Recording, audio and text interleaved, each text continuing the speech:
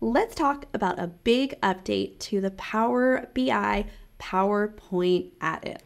My name is Alice Gonzalez. I'm a Microsoft certified trainer, and I'm going to walk you through all of the changes that just happened to the Power BI add-in to PowerPoint. A year ago, I recorded this video when the embed report option came out in PowerPoint, and it was awesome. And they've had a few updates since then that I want to talk about, walk you through, because while a lot of this still stands, they have definitely made it a lot easier to incorporate your Power BI reports natively into your PowerPoint presentations. Now, of course, why do you want to do this? Well, if you are also presenting slides on other elements in your report, amazing as it is, it's kind of a side to that. Instead of having to open up multiple programs, be in the Power BI service or even pulling up the desktop while also working in PowerPoint, it's really clunky. So having a direct add-in to be able to put your report on a slide, navigate, work with live data has been amazing. So let's go through, run through how we can bring a report into that Power BI add-in in PowerPoint now in 2024. So I have a report. I'm here in the Power BI service.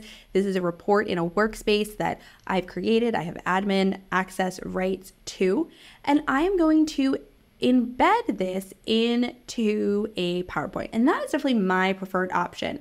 When we go to export, we have this PowerPoint option right here, and that allows us to embed it as an image, which essentially just gives you a screenshot of your page, or embed live data. And that's the one that we want to go with.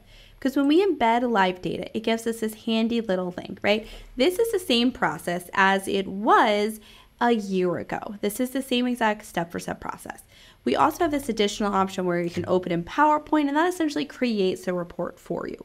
Now, if you haven't started your report and you're like, I just need to get my data in and I'll build slides around it, this is a decent option. However, most of the time, probably most of us have some slides already, and then we're putting this in kind of as the final piece. So more often than not, I am the one that's going with this copy and grabbing this link right here that will allow us to embed that.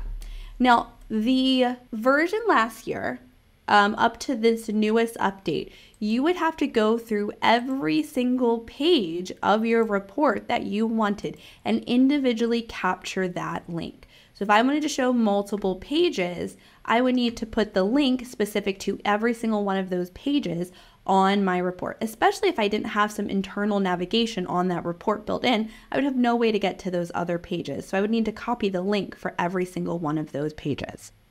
Now I'm here in PowerPoint. I'm just using a blank slide, but of course you could also pull this in a fully built out slide deck.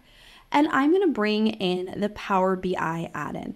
Now there's two spots that you can check. Here in your home ribbon, you're going to have this add-in option. Now I will say, unfortunately, some organizations do restrict the ability to add these in, and I hope for your sake yours is not one of them, because it is an awesome feature.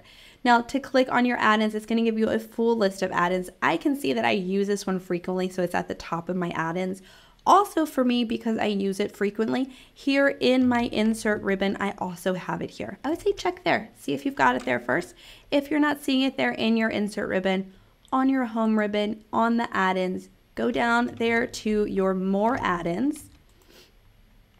And this will give you a page of all of the Office add-ins. A lot of these are fantastic. Now I will say we're not using this one, this Power BI tiles. So go ahead in your search bar, just search for Power BI. And we can see those top two options. We want this second one right here. Basically, look for the new logo, right? We don't want that old one. We want that new logo. And you can go ahead and hit add, and that will add that on directly to your page.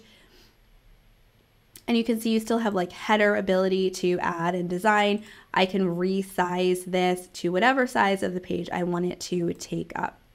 Now, previous to this, I would say the second update that happened for us, or the first update that happened a little earlier, our only option would be to paste our URL right here.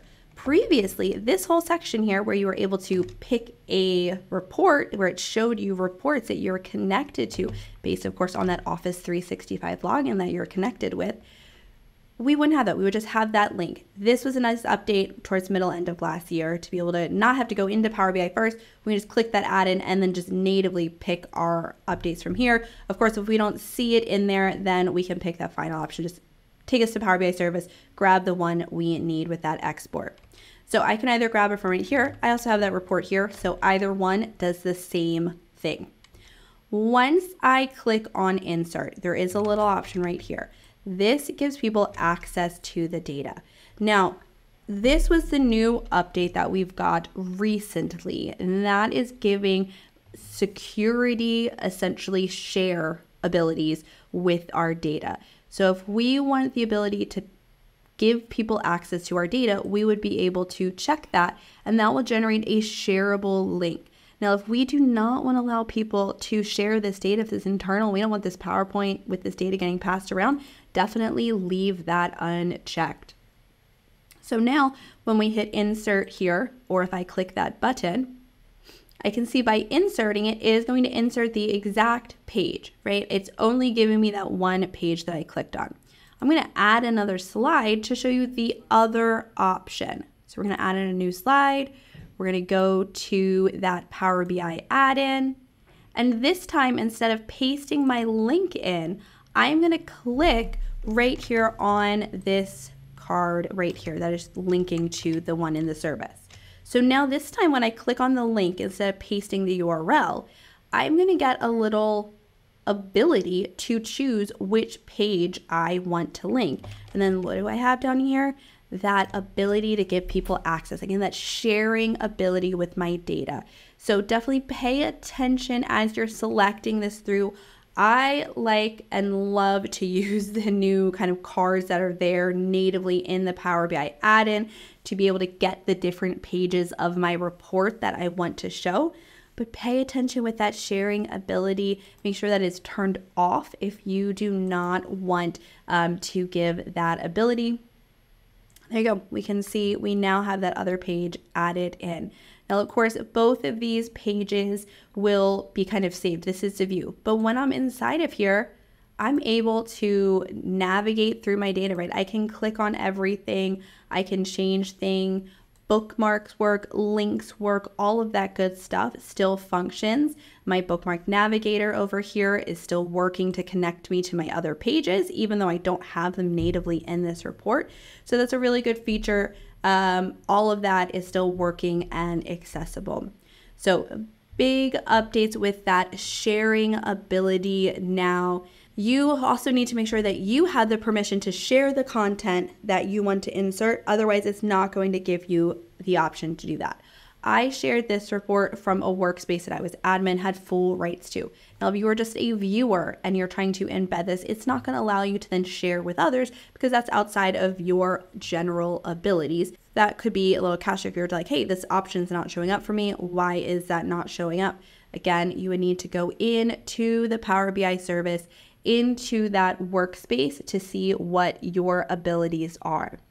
So I can see here in that workspace, if I go to manage access, I can see, yep, I have admin rights. I can do anything I want in here. You'll be able to see what you are, what level you are, and your abilities to be able to share if you are using that. So two options. You can, of course, go in to that report if you want to just manually select which one you want and then take that into the Power BI PowerPoint add-in, or you are able to just open that add-in and in PowerPoint and use that.